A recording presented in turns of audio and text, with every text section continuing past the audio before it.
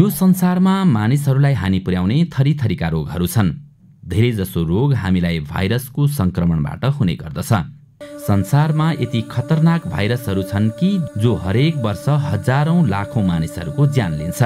आज हामी यहाँ यस्ता खतरनाक 10 भाइरस र यसका लक्षणहरूबारे जानकारी दिनेछौँ। Number 10, Ebola virus. यो भाइरसको लक्षणहरू: ज्वरो आउने, गला र मांसपेशी दुख्ने, वाकवाकी, झाडा पखाला लाग्ने, कलेजो र मृगौलाको कार्य गर्ने क्षमतामा ह्रास आउने हुन्छ। यो भाइरस इन्फेक्टेड जनावरहरूको ड्यालसँग कन्ट्याक्ट भएर फैलिन्छ। हरेक साल यसले गर्दा सयौं मानिसहरूको ज्यान जाने गर्दछ। सन् 2013 देखि 2016 को बीच यो भाइरस पश्चिमी अफ्रिकाको देशहरूमा काफी धेरै मात्रामा फैलिएको थियो। त्यति बेला यो भाइरसले 11,310 जना मानिसहरूको ज्यान गएको थियो। Number 9, dengue fever. यसको बारेमा तपाईहरूले धेरै पटक सुन्नु भएकै होला। हातगोडा वा मांसपेशी र जोर्नी दुख्ने, बेसरी टाउको दुख्नु, धेरै ज्वरो आउनु, आँखी बहुमा दुखाइ हुनु, जिउ चिलाउनु, बान्ता आउनु, सास फेर्न समस्या हुनु आदि। यो भाइरस संक्रमित पोथी लामखुट्टेको टोकाइबाट सर्छ। यस लामखुट्टेलाई एडिज एजेप्टी भनिन्छ। WHO को अनुसार संसारको आधा मानिसहरूलाई डेङ्गु फिभर हुने खतरा सधैँ भइरहन्छ। हरेक वर्ष यसको कारण लगभग 25,000 मानिसहरूको मृत्यु हुन्छ। नम्बर 8, येलो फिभर वा येलो ज्याक। यो भाइरसको लक्षणहरू: धेरै चर्को ज्वरो आउनु, त्यो पनि जन्डिससँगै मुख, आँखा, नाक वा पेटबाट रगत बग्ने गर्दछ। यो भाइरसको संक्रमणबाट 20% मानिसको मृत्यु हुने गर्दछ। यो भाइरस संक्रमित लामखुट्टेको प्रजाति जस्तै एडिज अनि हेमोबोगसको टोकाइबाट फैलिन्छ। हरेक वर्ष यसले लगभग 30,000 मानिसहरूको मृत्यु हुने गर्दछ। Number 7, rabies. यो खतरनाक रोगको नाम पनि तपाईहरूले सुन्नुभएकै होला।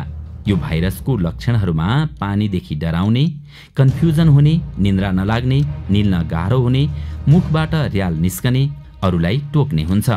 यो धेरैजसो संक्रमित कुकुर वा बाँदरको टोकाइबाट सर्छ।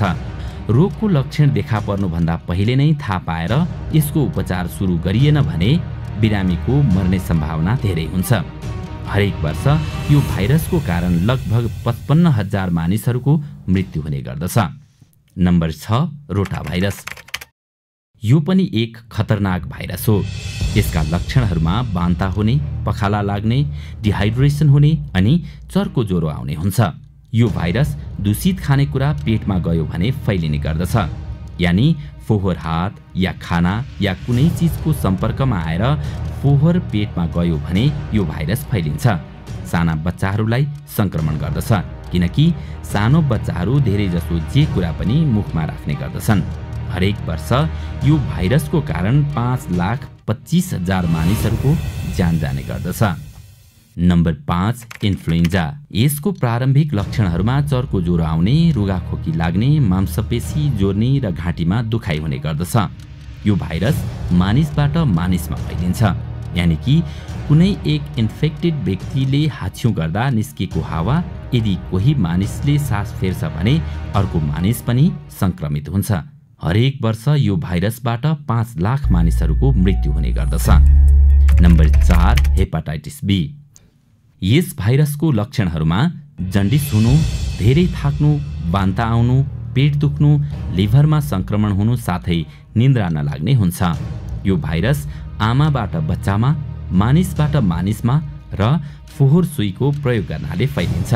हरेक वर्ष यो भाइरसको कारणले लगभग 6 लाख मानिसहरूको मृत्यु हुने गर्दछ। Number 3, micelles. सन् 1980 भन्दा पहिले यसको खोप यति राम्रोसँग विकसित भएको थिएन। त्यति बेला हरेक वर्ष मिसल्स भाइरसको कारणले 26 लाख मानिसहरूको मृत्यु हुने गर्दथ्यो। यसको लक्षणहरूमा चर्को ज्वरो आउनु, टाउकोदेखि पैतालासम्म रातो रातो फोका देखिनु, दिमागमा घाउ हुनु, आँखाले राम्ररी नदेख्नुका साथै श्वास प्रश्वासमा समस्या देखिन्छ। संक्रमित मानिसले हाछ्यौं गर्दा बिरामीसँगको सम्पर्कको कारण यो भाइरस मानिसबाट मानिसमा फैलिन्छ। यति धेरै भ्याक्सिनहरूको विकास भए पनि यो भाइरसका कारण सन् 2012 मा 1,22,000 मानिसहरूको मृत्यु भएको थियो। Number 2 small पक्स। 20औं शताब्दीमा भयानक आतंक मच्चाएको यो रोगले 50 करोड मानिसको मृत्यु गराएको थियो। यसका प्रारम्भिक लक्षणहरूमा ज्वरो आउने र धेरै खोकी लाग्ने हुन्छ। यो रोग पनि बिरामीले हाच्छिउँ गर्दा वा खोक्दा सर्ने गर्दछ। खुसीको कुरा यो हो कि सन् 1979 मा यो भाइरस पूर्ण रूपमा निर्मूल भएको घोषणा गरियो। Number 1 HIV AIDS. सुरुवातमा यो भाइरसको लक्षण केही थाहा हुँदैन। भाइरस प्रभावित व्यक्तिसँगको शारीरिक सम्बन्ध र रगतको सम्पर्कबाट यो रोग दोस्रो व्यक्तिमा सर्दछ। जब यो भाइरसले प्रवेश गर्छ, यसले बिस्तारै बिस्तारै इम्युन सिस्टम यानि कि रोग प्रतिरोधात्मक शक्तिलाई कमजोर बनाउँदै लैजान्छ, जसको कारण धेरै रोग संक्रमण हुन्छ। हरेक वर्ष लगभग 31 लाख मानिसको ज्यान यसको कारण जाने गर्दछ। सन् 1981 मा यो भाइरस पत्ता लागेको थियो। त्यति बेलादेखि अहिलेसम्म 3 करोड 60 मानिसको ज्यान गइसकेको छ।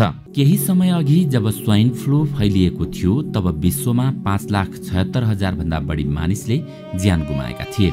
यो महामारी विश्वमा कुनै जंगलमा आगो लागे झैं फैलिएको थियो। त्यसको केही वर्षपछि अहिले सन् 2020 मा एक यस्तै प्राणघाती भाइरस फैलिएको छ। यो भाइरस स्वाइन फ्लू भन्दा पनि एकदमै खतरनाक छ। यस भाइरसको पहिचान केही महिना अघि मात्र भएको थियो, तर यसले पूरै विश्वभर तहल्का मचाइरहेको छ। यो भाइरसको नाम हो नोभेल कोरोना भाइरस। यो भिडियो हामी नेपालीहरूका लागि निकै लाभदायी हुनेछ, किनकि यस भाइरसले अझैसम्म नेपालमा व्यापक आतंक नमचाए पनि केही व्यक्तिमा भने देखिएको बताइएको छ। कोरोना भाइरसको यो नाम उसको अवतारकै कारण दिइएको हो, किनकि यो एक क्राउन जस्तै देखिन्छ। यसका कैयौं प्रजातिहरू रहेका छन्, तर ती मध्ये हामीलाई हानि पुर्याउने केही थोरै प्रजातिका भाइरसहरू रहेका छन्। यो संक्रमण एक व्यक्तिबाट अर्को व्यक्तिमा हावाको माध्यमबाट फैलिने गर्दछ। यो हाच्छिउँ गर्दा, खोक्दा, नजिकै बसेर श्वास प्रश्वास गर्दा लगायत अन्य विविध कारणले फैलने गर्दछ। वैज्ञानिकहरूका अनुसार यो भाइरस विगत लामो समयदेखि विभिन्न जनावरका प्रजातिमा रहेको थियो। केही खोजकर्ताहरूले बताएका छन् कि यो भाइरस चीनको एक मासु बिक्री वितरण गर्ने ठाउँबाट फैलिएको हो, जहाँ विभिन्न प्रजातिका जंगली जनावरहरूको किनमेल गरिन्थ्यो। यो भाइरस विशेष गरी श्वास नली तथा फोक्सोमा बस्दछ।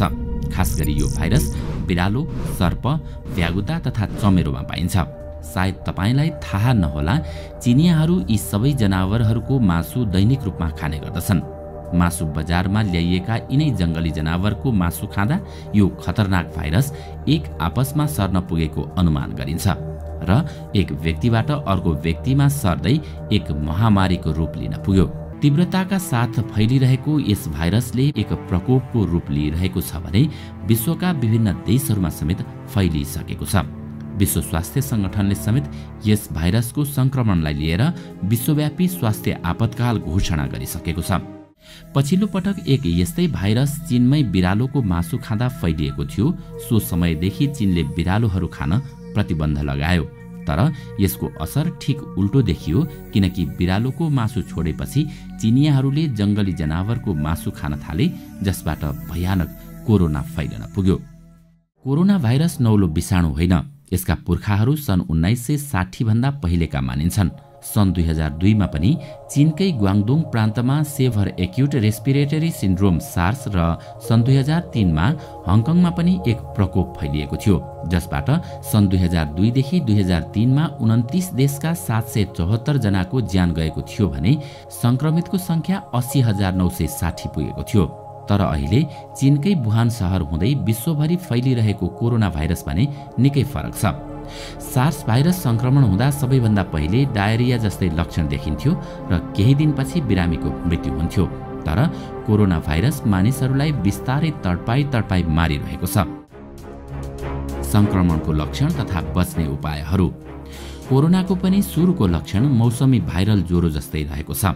जिउ दुख्ने, ज्वरो आउने, रुघाखोकी र घाँटीमा समस्या हुँदै श्वास प्रश्वासमा समस्या हुने हुन्छ। भाइरस शरीरमा प्रवेश गरेको 3 देखि 14 दिनसम्ममा सामान्य समस्या देखिए पनि संक्रमण भएको पुष्टि भने हुँदैन। औसतमा 6 दिनमा रोग देखिन थाल्दछ। सामान्यतया स्वस्थ र वयस्क व्यक्तिलाई रोगले समाते पनि सामान्य उपचारपछि निको हुन्छ। बालबालिका, वृद्ध वृद्धा र अन्य रोगसँग लड्ने शरीरको क्षमता कमजोर भएकाहरूको भने ज्यान जाने सम्भावना समेत अधिक रहन्छ। सामान्य ज्वरो आउँदैमा चेकअप गराउनका लागि अस्पताल जानु पनि हानिकारक रहन्छ, किनकि अस्पतालहरूमा यस संक्रमणका भाइरसहरू फैलिरहेका हुन सक्छन्। त्यसैले WHO अर्थात् विश्व स्वास्थ्य संगठनले आफ्नो वेबसाइटमा हेरेर मात्रै लक्षणहरू मिल्न गए चेकअपका लागि जान सल्लाह दिएको छ।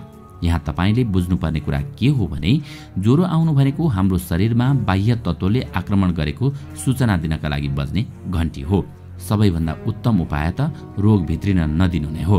अझ हवाईजहाज चढ्ने दिन अघि नै थर्मल स्क्यान गरेर सम्भावित व्यक्तिहरूको पहिचान गरेर छुट्याउनु सबैको लागि हितकारी हुनेछ।